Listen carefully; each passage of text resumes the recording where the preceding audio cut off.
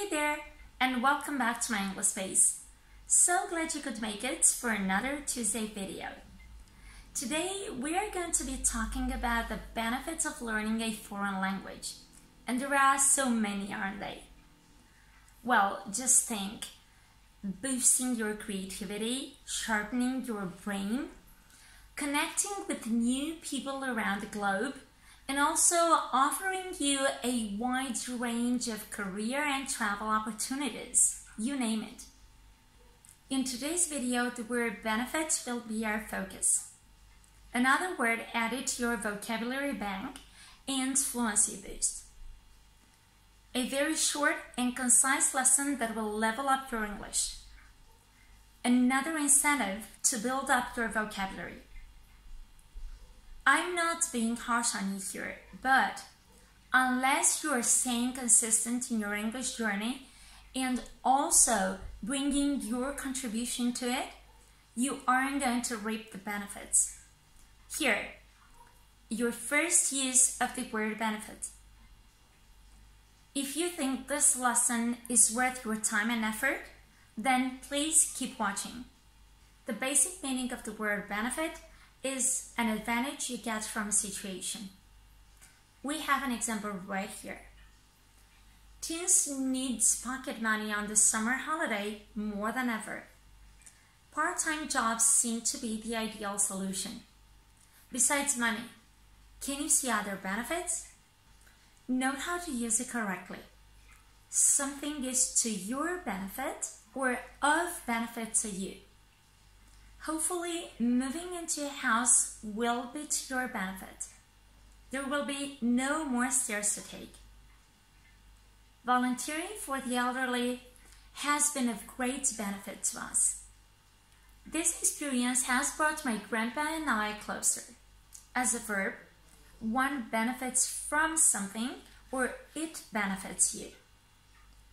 We could all benefit from the solar power if we intend to cut back on the electricity bill. Moving on, benefit can be used in its figurative meaning to mean money that the government gives people as a financial help, especially in those cases when people don't have a job. Large families receive benefit. Or benefits can be of different types. For example, she's been on unemployment benefit for 3 years. It can also be sickness benefit or disability benefit.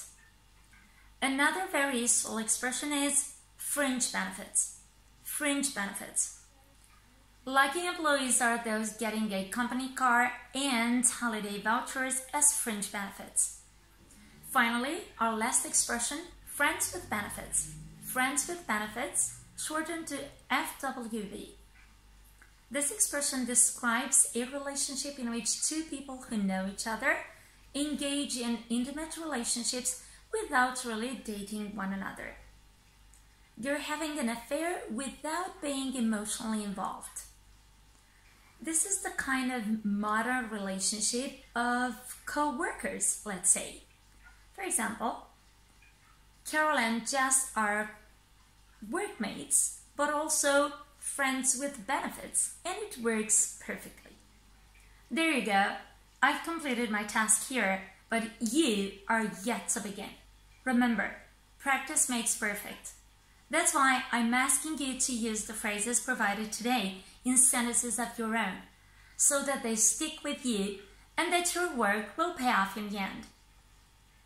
Hope you've enjoyed today's video, and I'll see you again here next time.